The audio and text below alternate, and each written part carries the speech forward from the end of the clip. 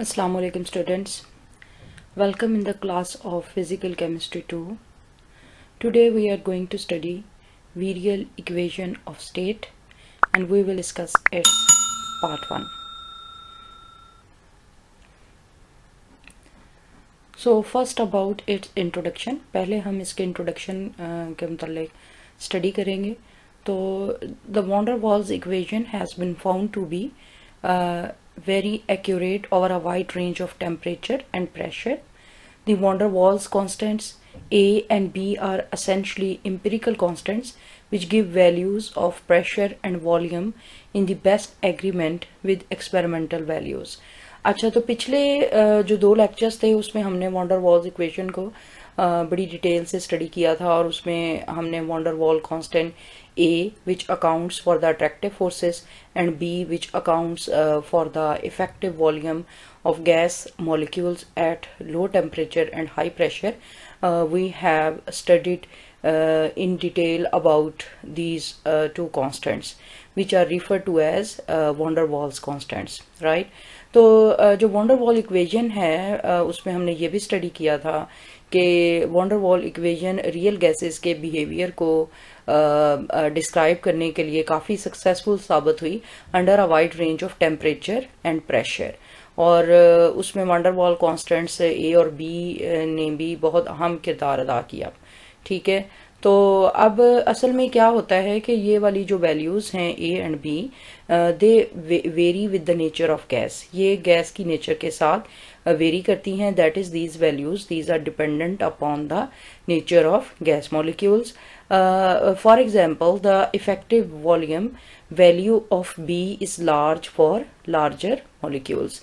तो अब क्या है कि B की वैल्यू या इफेक्टिव वॉल्यूम की value which is refer to as B, इसकी वैल्यू डिपेंड करती है मॉलिक्यूलर साइज पे. ठीक है, तो अगर गैस मॉलिक्यूल्स का साइज कम है तो B की वैल्यू कम होगी और अगर गैस मॉलिक्यूल्स का साइज ज़्यादा है तो B की वैल्यू जो है वो ज़्यादा होगी. इसमें जो है हमने पहले भी तफसील से डिस्कस किया हुआ है कि पोलराइजेबिलिटी का फैक्टर राइट आ जाता है लार्ज मॉलिक्यूल्स के लिए, तो जिसकी वजह से जो एक्सक्लूडेड वॉल्यूम या जो इफेक्टिव वॉल्यूम है वो बढ़ जाता है for large molecules. The large molecules also have large surfaces, so the intermolecular attractions are also strong and value of A is also high. So same is the case with the value of A, that is the factor A which accounts for attractive forces. तो large molecules के लिए ना सिर्फ B की value ज़्यादा है बल्कि चूँकि लार्ज मॉलिक्यूल्स में लार्ज सरफेस एरियाज होते हैं और उन लार्ज सरफेस एरियाज पे large molecules they can provide more points for the attractive forces. और इसकी वजह से क्या होता है कि लार्ज मॉलिक्यूल्स के दरमियान जो है वो अट्रैक्टिव फोर्सेस की वैल्यूज़ बढ़ने की वजह से A की वैल्यू जो है वो भी बढ़ेगी. तो इसका मतलब ये हुआ कि ये स्ट्रेट फॉरवर्ड है, यानी A और B की वैल्यू लार्ज मॉलिक्यूल्स के लिए ज़्यादा होगी और जबकि स्मॉल मॉलिक्यूल्स के लिए A और B की वैल्यूज़ जो हैं वो कम होगी. अच्छा, तो यहाँ पर इस पॉइंट पे आपने ये बात जहन में रखनी है, as I have said earlier that the value of A and B this is dependent upon the nature of gas as well as this is also affected by applied temperature and pressure. Particularly the value of A, this is affected by temperature. So Vander Waals equation provides an explanation for the deviation of behavior of real gases from ideality. तो Vander Waal की equation जो है ये explanation provide करती है real gases के behavior से from ideality, right? However, when the values of A and B are substituted in the Vander Waals equation, the PVT relationship shows appreciable deviations when the pressure is too high and the temperature is too low. As I have said in the previous slide that the values of A and B, they are dependent upon temperature and pressure.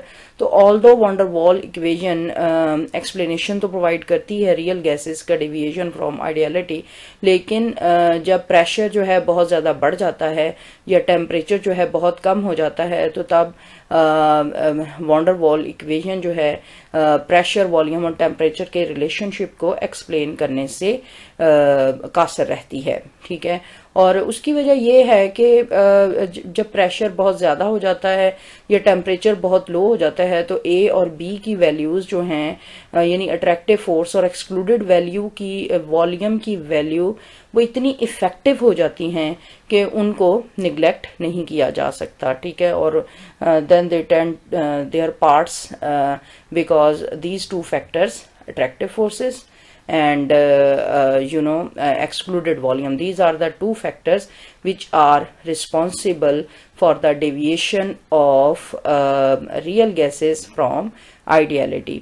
तो high pressure और low temperature पे आप ये कह सकते हैं कि ये दोनों फैक्टर्स जो हैं ये बेकाबू हो जाते हैं, ठीक है। So we have already discuss this point and next अच्छा, अगर हम देखें एक्चुअली क्या है कि अगर हम इनमें से किसी एक को कांस्टेंट रखें, फॉर एग्जांपल ये देखा गया है कि अगर b को कांस्टेंट रखें, the value of a is found to be considerably high when temperature is to low.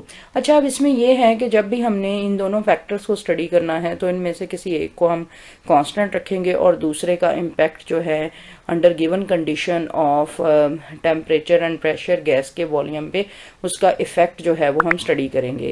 तो इसमें ये देखा गया कि अगर हम गैस का इफेक्टिव वॉल्यूम जो है उसकी वैल्यू को कांस्टेंट रखें तो वैल्यू ऑफ ए जो है वो बहुत ज़्यादा बढ़ गई जब टेम्परेचर को काफ़ी कम किया गया। तो जैसा कि मैंने पहले भी कहा कि ये वाला फैक्टर ए जो है ये उस वक़्त ये रिलेट करता है टेम्परेचर के साथ स्पेसिफिकली, और जब टेम्परेचर बहुत कम हो जाता है तो अट्रैक्टिव फोर्सेस जो हैं गैस मॉलिक्यूल्स के दरमियान वो बहुत ज़्यादा बढ़ जाती हैं।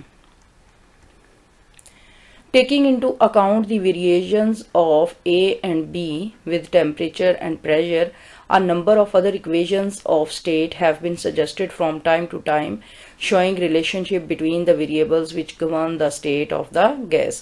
Okay, तो actually from time to time different equations जो हैं वो propose की गई, जिसमें Vander Waals equation है और actually ये बड़ी अच्छी equation है। इसके अलावा भी लेकिन और इक्वेशंस जो हैं प्रपोज की गई and one of them is Kamerlingh Onnes Virial Equation which we are going to study. तो जो Kamerlingh Onnes Virial Equation है, this is another useful equation for expressing the deviation from ideal behavior at advanced levels, right? तो यानी आप कह सकते हैं कि with passage of time जो different equations पेश की गई, पहले ideal gas equation थी, फिर उसके बाद Vander Waals equation हमने ग्रेट वाल्व में पढ़ा हुआ है, और उसके बाद अब इस लेवल पे गैसेस का रियल गैसेस का behaviour when they have shown deviation from ideal behaviour, उसको स्टडी करने के लिए Kamerlingh Onnes ने भी कोशिश की और उन्होंने जो इक्वेशन पेश की उसको वीरियल इक्वेशन का नाम दिया। So Virial equation क्या है कि now this is the very important point, right? So this is the point which we will take ahead. इसी point को हम फिर आगे लेके चलेंगे। इस equation को develop किया Kamerlingh and Onnes ने, और उन्होंने क्या किया, by putting the ratio PV over RT equal to unity plus a series of correction terms. So we will see shortly what is the meaning of this line. तो हम अभी next slide में देखेंगे कि इस लाइन का मतलब क्या है।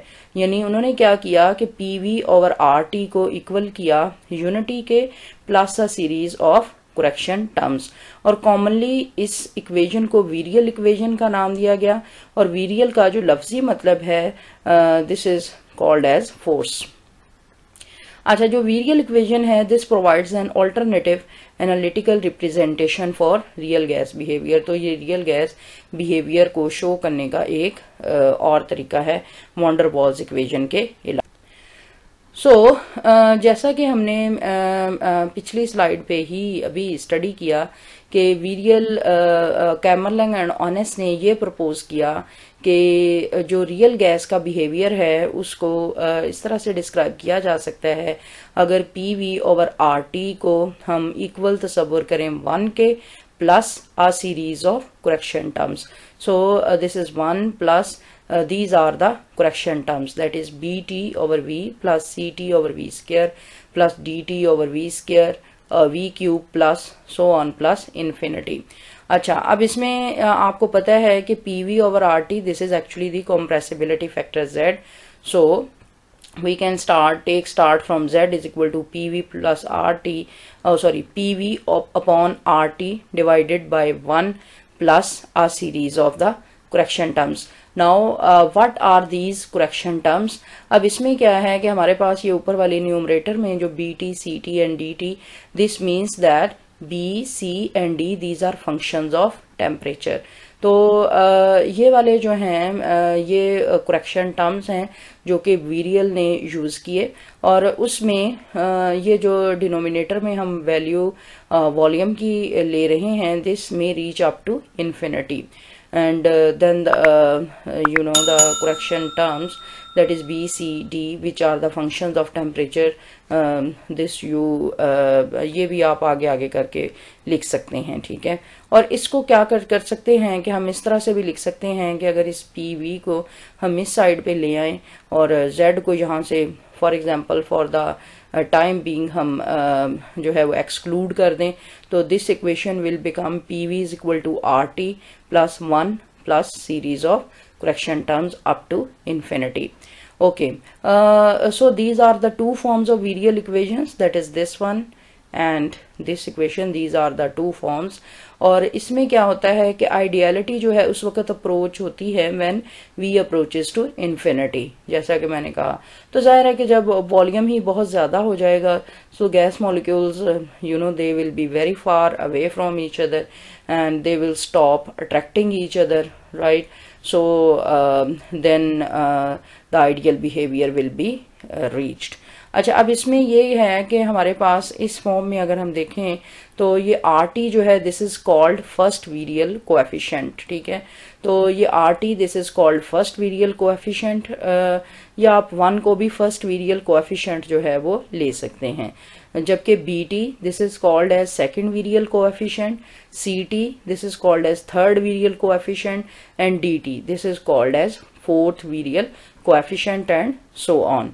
अच्छा, अब इसमें क्या है कि B T, C T and D T these are considered to represent the effect of क्लूजन between 2, 3 and 4 molecules respectively. अब देखें हमने सेकंड वीरियल कोएफिशिएंट से शो किया है, ठीक है। जो फर्स्ट वीरियल कोएफिशिएंट है जाहिर है वो 1 मॉलिक्यूल, तो 1 मॉलिक्यूल के दरमियान तो क्लूजन जो है वो नहीं होगा, ये जाहिर है जब एक ही मॉलिक्यूल होगा so there will be no क्लूजन्स, इसलिए हमने इसको एक्सक्लूड कर दिया है इस एक्सप्लेनेशन से। जबकि बी टी जो है ये उस वक्त collusion को represent करेगा when there are 2 molecule, Ct when there are 3 molecules and Dt when there are 4 molecules respectively and so on. So this is about the introduction of the virial equation and the next lecture will be about virial equation of state part 2. Hopefully you have enjoyed this lecture and we will meet soon inshallah. Till then, Allah Hafiz.